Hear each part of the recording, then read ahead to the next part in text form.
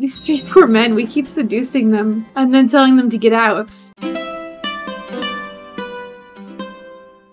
Long live Queen Daisy of Iceland, married to a man who is too far away for her to actually even talk to. Because, you know, that makes total sense. Some count over here in Kulm. But that's okay. She's also married to him regularly, which is not so cool, but it's fine because we have Tanistry. So yeah, let's go seduce this bastard. He looks like a good choice. Gormgus. Mere Gormgus. You will be mine. Ooh, let's confess our love. Vitty Vitty Vitchy. Vitty Vitchy Vitty. Nephew! Nephew! What do you think you're doing? Trying to, blackmail me. Actually, not just trying, succeeding. Great. Speaking of great, our Great Harbor is 28% done. How about you? You're engaged to marry our heir. Let's seduce you. You're nice and attractive. Come on, Mr. Scottish man. You will be mine. I mean, especially since, you know, Scotland kind of doesn't exist. And, Christianity's kind of dying down here. I need more practice, apparently. Come on. Oh, yes, my heir. You deserve greatness. Be ambitious. You are lovely. And, let's confess our love to this man. Ah, dude, your virtue's strong. Come on. Quote love poetry? Dude. Dude, give in to it. Lewd suggestion. That's what it took. Yes, Vitty Vitchy Vinny. Come on, get us pregnant. We're 35. We're running out of time. Let's go seduce our steward again. Come on, Gormgus. You will be mine. We need a baby with the proper bloodline, and then we'll try to trade them in heritage here. Come on. Confess my love. Yes. How about our Chaplin? Let's go seduce our Chaplin. Sure. Count Christo? No. It will be worth it. Yes, he's a man of the cloth. For some time now, my husband, King Mitchell, has been overcome with fatigue and troubled by a persistent cough. No one informed that his symptoms are due to pneumonia. Call my court physician at once. Wait, but I can't even talk to him. How is my court physician going to help him? Meet in my room, my lord. Yes. Come on. We'll go sleep with another man. We'll go... Oh, we'll do a circle. We'll go sleep with our heirs. Betrothed. There we go. Come on. You will be mine. You will be mine. Seek an ally among his friends. Make a lewd suggestion. Yes. One of these has got to get him pregnant. I mean, we could take him as lovers, but that doesn't spike the chance. We need a child. Come, give us a child. Please, that's all we desire in life is a child. These three poor men, we keep seducing them and then telling them to get out. And we're a child. Good news, darling. Yes.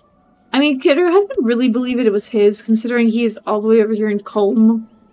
You know, it's like Ulm, but not quite as cool. NOP. Good news, darling. Good news.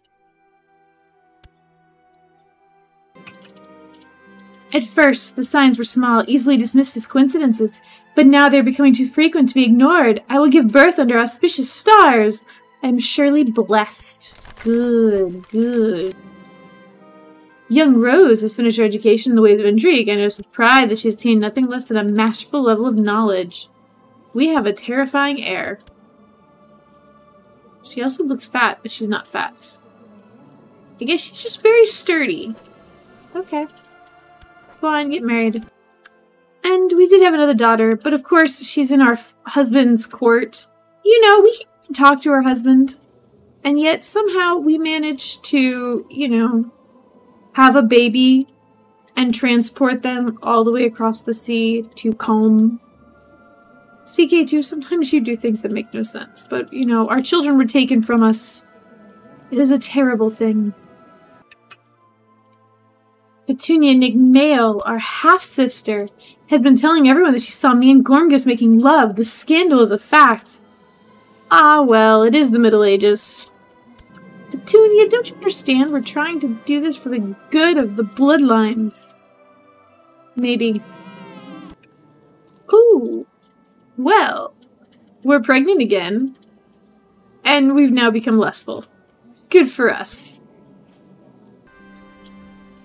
Bother. The number of good dresses that I'm still able to wear is growing increasingly smaller as my pregnancy takes its course. God, I know how that is. Perhaps I should order new clothes to be tailored on my current measurements. If I list, I could still wear some of my old dresses. Yes, let's do it. Did we become stressed? Nope. Nope. Look at that. We're doing great. And we had a son. But of course we can't even name him. Stupid husband. If we get pregnant and then he dies while we're pregnant. But that's not likely. Oh well. You know what I just said about him dying while we're pregnant? Of course he died right after we gave birth. And we can't even interact with our own children. Granted, if our daughter dies, we're apparently the heir here. Okay. Alright, I suppose we need a new husband. We go. We married this nice young Briton. I mean, he's 7 years younger than us. It's actually not too bad. He's very learned. We like his education. And we're still seducing people. Wait. Wait a minute. I asked King Hilarion of Iceland to help me woo Christo. But he was not in the least sympathetic. Maybe because he's our husband? In fact, I got the sense he will be keeping an eye on me from now on. Maybe don't ask your husband to help you seduce your chaplain. Yeah, that's probably not the best decision, Daisy.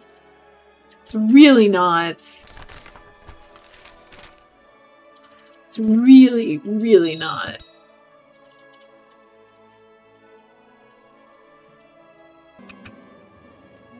Do you know what? Will our husband believe it is his? I mean, considering we asked him to help us seduce the chaplain and now suddenly we're pregnant? I have to wonder. I do. Okay.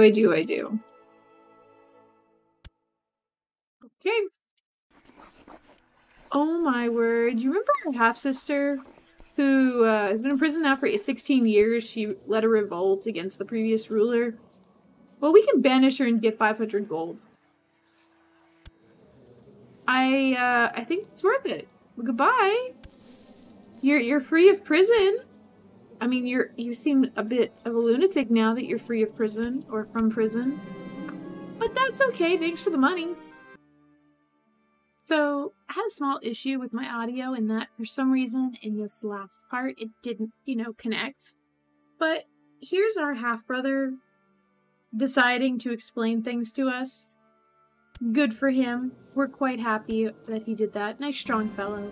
Thank you. And look, we're pregnant again. Our husband actually got us pregnant. And then we're pregnant again. More babies. More good. Except they're all boys. Why? Why do they have to all be boys? I mean, this is called the Ladies of Ireland run for a reason, Yeah, let's give him patronage. We are very proud of our family. It's a nice, prestigious family of Catholics surrounded by all the Norse that are taking over Great Britain. And of course are in Scandinavia. We might have trouble in the future. Oh. You have, wait. Oh yeah, we're trying to make a lie about her husband. Yeah, no, he's not doing anything bad, so it's fine. We'll stop spying on him. Good for you, husband. Glad you weren't doing anything too terrible. And our lovely family member here, Lily the Strongest, she has now lost another husband to disease. That's 4 of them now. Complications of gout, the flu, cancer, and the great pox. Apparently she's just a walking disease fountain. I mean, do we dare marry her to someone else? I think we actually do. Because, she maybe pop out a baby in a year. Not that she's managed one yet with any of her husbands. At Ireland and Scandinavia. And, sorry, Ireland. Ireland? The Norse version, they are kind of taking over everything here. Lovely of them.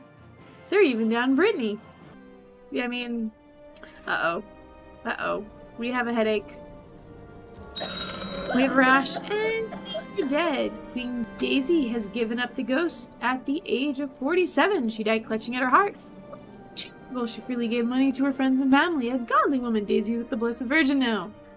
I don't think it was too charitable when she banished her family member and took her 500 gold, but you know, she was taking from someone who didn't need it to give to the nation and build pretty buildings and such, right?